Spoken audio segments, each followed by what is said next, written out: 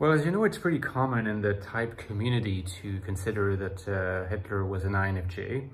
Although if you kind of try to look underneath the reasons for this view, it seems to have been something that caught on. It was expressed first in some kind of publication, IDR Labs or somewhere else, and people kind of adopted that view. And there's no doubt that part of the reason why that view was adopted is because it seemed attractive for people to consider that Hitler was an INFJ. So I think the idea again is that he was possessed by, obviously unhealthy INFJ, but he was possessed by a vision, and that he didn't seem to have a particularly extroverted life, but at the same time that he was able to sway very large amounts of people with his charisma and his kind of mystic presence. And I think that for reasons that are probably a bit more elaborate than that, but roughly speaking, that's kind of one of the reasons why Hitler is seen by many as an INFJ.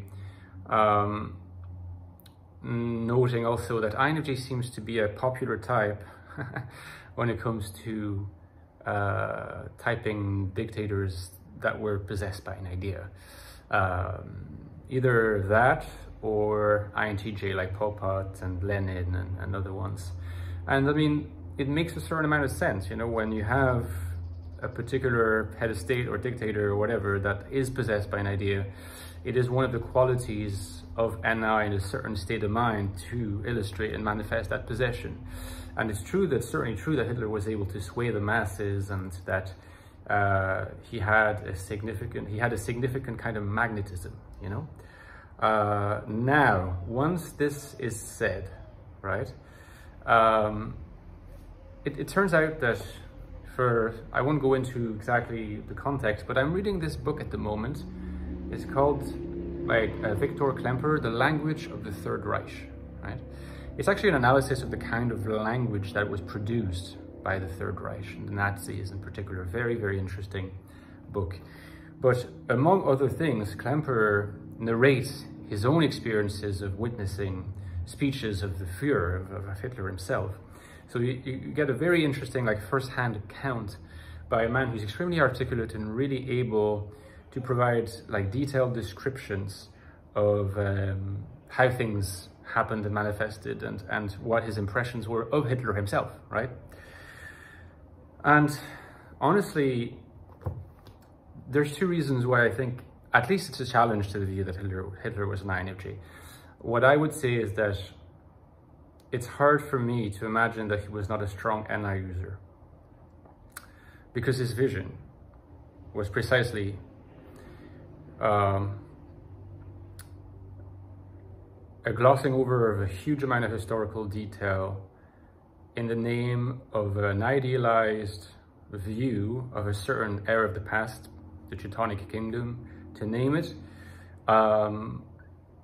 articulated around a projection of that past into a future that it has to re-articulate. And that is very NI, And this is, in fact, this is also what I said about the NI of Martin Heidegger. NI is not always like that, but it's often manifests in this way, It has less attention to detail and more globalizing tendencies than SI does in that regard. So strong NI user for Hitler, I think, is clear. Based on his magnetic charisma and his ability to sway the masses, you don't necessarily think INTJ, okay? But the thing is, I want to say, first of all, the question of introversion versus extroversion. I have doubts as to Hitler, as regards Hitler being an INFJ, because in the same way that I have doubts as regards Jordan Peterson being an INFJ, I just think that to be in the public sphere and at the top of a particular hierarchy, having for all intents and purposes, a 95% public life, where what's left to the private is not quite non-existent, but it's left to a tiny little plot of land. It has to be very suffocating for an INFJ. It has to be very oppressive. And I just can't imagine an INFJ being able to deal with that. A charismatic INFJ who's able to exert an influence from afar, yes. But someone like Hitler, You know, and for a long time I was kind of toying with the idea that he was an ENFJ, you know, and that seemed to make sense to me, with a strong NI function. Unhealthy ENFJ, what have you, but an ENFJ. What's interesting about the Klemperer book is that he goes into a lot of detail as to his puzzlement, his great puzzlement, to understand how Hitler did it. How did he manage to make so many people believe in him in this magnetic way? Because apparently that really happened during his rallies, during his speeches. And what Klemperer says is that when there's a train that's going to pass by, it's not going to last very long, so don't worry about it. But yeah, so the Klemperer essentially says, like numerous times in the book, that he finds that Hitler's movements, like his way of being, the way he talks, it's very kind of, it doesn't have any of the fluidity of what you would expect from an ENFJ, or to some extent an INFJ kind of way of presenting themselves, a kind of way of moving about.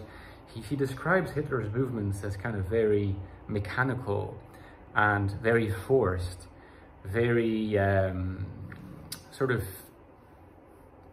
I don't want to quite say robotic, but you know, like unnatural in the extreme. And to me, that suggests that, and like almost as if Hitler was just copying Mussolini and being, for some reasons, very even more successful through other qualities of his at some level. But it immediately made me think, this kind of roughness, this kind of rigidity, sounds more like TE. And it led me to think that perhaps actually Hitler was an ENTJ, and people are not considering the possibility, you know. So I would say, also, you know, all things considered, I don't know what Hitler's type is, except that he was a strong NI user. I would discard the INTJ hypothesis, but in my top 3, INFJ will actually be number 3. And no doubt many of you will disagree, and that's fine. I really look forward to seeing your arguments. But I would probably at this stage put, because Klemperer's book convinced me, ENTJ number 1, ENFJ number 2, and INFJ number 3 for Hitler, currently. At least I think it's healthy to kind of learn to put ourselves in a position when we don't necessarily think Hitler was an INFJ, because it's possible he was something else, you know, and I'm inclined to believe so. Now, if you enjoyed this video, give me a like. I have in fact written 2 books on the INFJ, so I know a little bit about the type. There is the Ecstatic Soul, which is about, this is my most recent book, about INFJ life in the modern world, how to find meaning, purpose, and value in a world that is often hostile to us. And it's prequel, the Ecstatic Soul. If I said the Ecstatic Soul though, this is the Infinite Soul. But prior to the Infinite, there is the Ecstatic. That is more a look at the INFJ consciousness and its existential manifestation. So deep investigation of the type. You can get the 2 books at the links below. Supports the channel and they're well reviewed. So have a look, have a glance. And don't forget that this channel also, I can run this channel. I can continue, you know, I can keep going with this channel because of your support, your donations through Patreon. So please consider donating to me on Patreon, the link below. You can interact with me there and access some bonus content. And I really thank my supporters, because they are the lifeblood of this channel. Don't forget that this book needs reviews as well. So if you've loved it and haven't reviewed it yet, please consider, for referencing purposes, reviewing it. I'll talk to you next time, guys. Take care.